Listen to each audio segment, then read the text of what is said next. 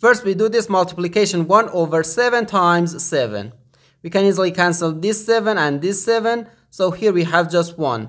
And the 7 divided by 1 gives us 7.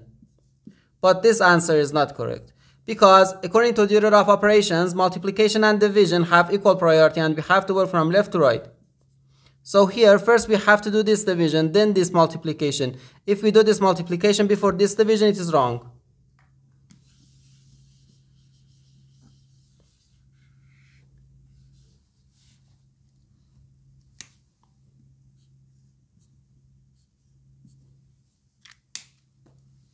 So first this division, 7 divided by 1 over 7. According to the KCF rule, K stands for keep, C stands for change, and F stands for flip. We can write keep the first fraction, change division to multiplication, and flip the second fraction.